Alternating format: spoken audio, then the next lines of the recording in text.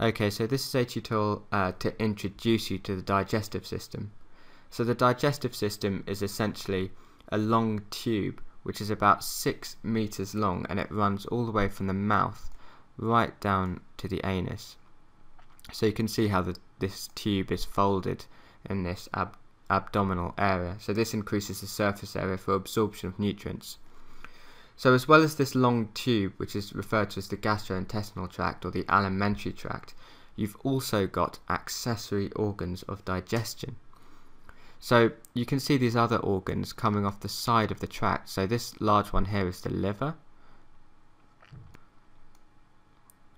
You've got the pancreas sitting behind the stomach, and you've also got the gallbladder sitting behind the liver. So the digestive system consists of this long tube running from the mouth to the anus, and that includes the stomach. And then you've got the 3 accessory organs of digestion, so the liver, the gallbladder, and the pancreas, which sits behind the stomach.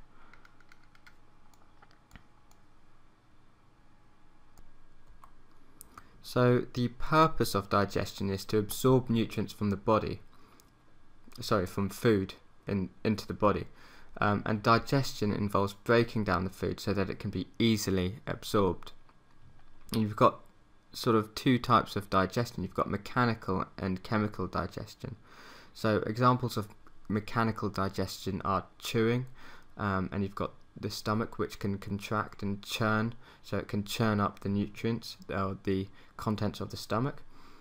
And then you've got chemical digestion, which involves enzymes produced by various organs and glands. And you've also got acid in the stomach and bile in the gallbladder, which help to chemically digest the nutrients from the food.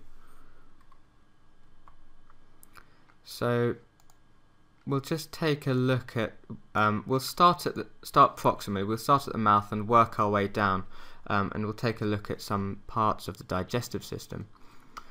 So digestion begins at the mouth, and the mouth is formed by the hard palate and soft palate at the top, and you've got the lips at the front, which you can see here.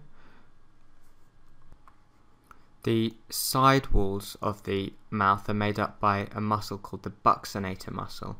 So if I just isolate that, you can see this muscle called the buccinator making up the side walls of the mouth. And then you've got the teeth and tongue inside the mouth. So you can see on this model the upper teeth sit in the maxilla, so this is this bone of the skull, and the lower teeth sit in the mandible. So the function of the mouth is to provide an opening for the food to enter the body, and it's used for mechanically digesting the food by chewing.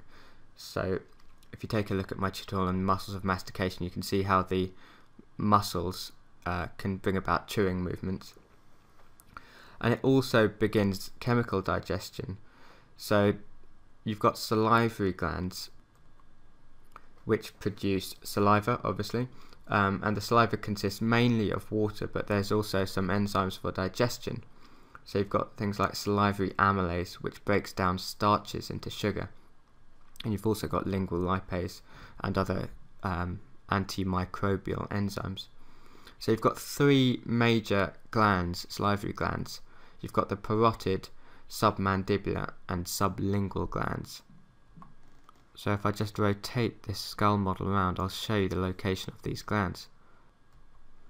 So the parotid gland sits kind of like this over here, and then you've got the submandibular gland, so it lies underneath the mandible in this kind of location, and you've got the sublingual gland, which lies under the tongue in approximately this location. So you've got three main pairs of salivary glands to remember.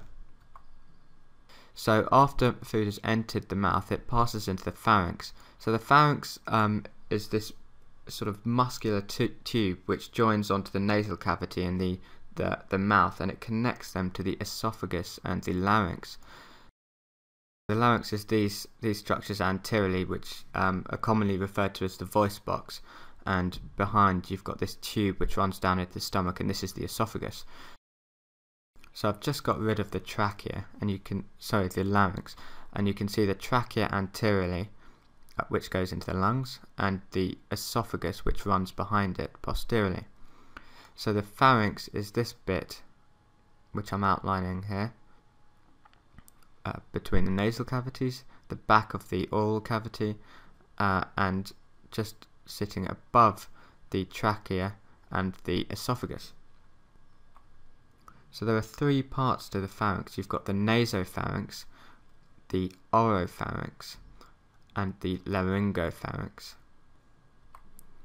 So food passes out of the oral cavity into the oropharynx, and then you've got various muscles, constrictor muscles, which contract and propel the bolus of food from the oral cavity through the oropharynx and into the laryngopharynx, and then it passes down into the esophagus below. So during swallowing, the soft palate actually swings up and closes off the nasopharynx,